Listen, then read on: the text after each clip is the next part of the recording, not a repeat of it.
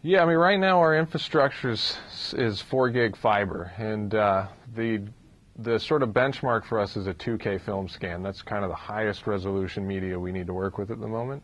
A 2K image sequence, an uncompressed 2K scan, is about 300 megabytes per second of bandwidth required. And at any given time, we'll have maybe 4, 5, or 6 students who need to access a 2K stream from the SAN. So our SAN has to be able to support 6 to 8 streams of 2K. And over any one link, we need to do about 300 megabytes per second.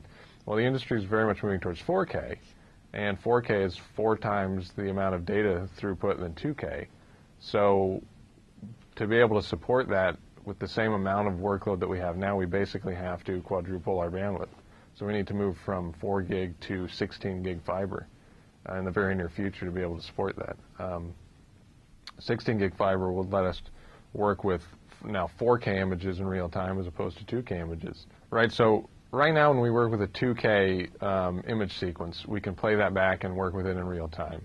If we were to do a 4K finish on a film, it would be 4 times slower than that. Instead of scanning at 24 frames a second, then we can only scan at 6 frames per second.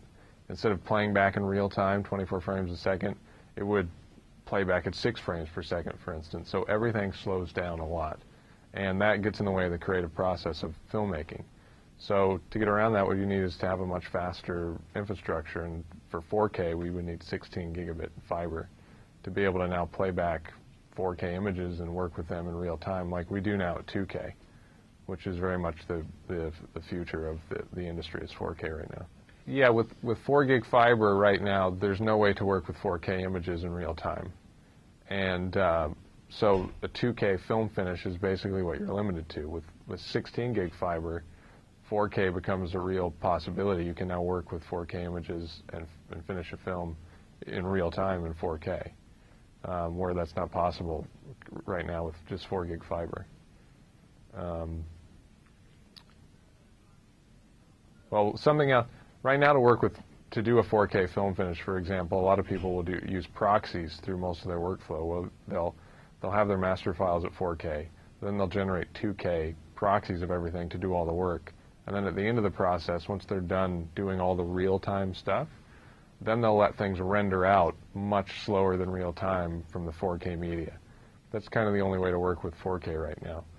Rendering time when you're working with 4K, there's no one specific benchmark. I would have every software is different, every piece of hardware is different. But I would the closest thing I could probably mention is the speed at which we can scan at. At 2K, it's real time. At 4K, it's 6 frames per second. That's 4 times as slow as 24 frames per second. So for every hour of film we scan at 2K, it takes 1 hour to scan the film. If we were to scan at 4K, it would take 4 hours to scan that 1 hour of film. It's a 4-to-1 ratio. With 16 gig fiber, that would be real time again, and all of a sudden you're saving 4 hours for every 1 hour.